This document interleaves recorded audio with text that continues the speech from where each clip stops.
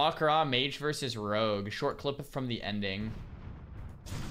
So let's just watch the ending clip because it was half an hour. This Mak'Gora was half an hour long. Man, it just seems like you're gonna go. All right, love you. It just seems like these Mak'Goras is just how it's gonna run. It's just gonna be like 30-minute duels. What? All right, love you too. Yeah, it's just gonna be like 30-minute duels, man. Like, people have their life on the line. Zico's in the chat says this is gonna be a great react video. Yeah, it probably will be. All right, let's play it. Let's see what happens. All right, so the Rogue opens up and sprint faps. Oh, Hosie's on the Mage. Okay, so he's going for the poly. Rogue vanishes the poly. AoE out. I mean, this is well played. Gouge on the poly, which is also well played. Well played from both sides so far. Oh, Sapper. Goblin Sapper charges. He just gets one digged. I wasn't watching my health.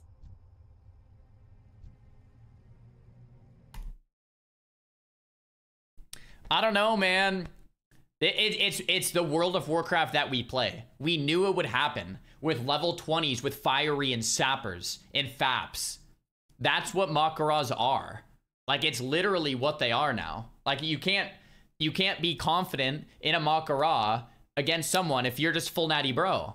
If you're full natty SSF, you're just kind of leveling up in some questing greens, and you duel someone, they're gonna pull out the Faps. They're gonna pull out the damn Sappers. They're gonna pull out the freaking world buffs, this, that, man. Like, be careful out there, boys. All right, be careful out there.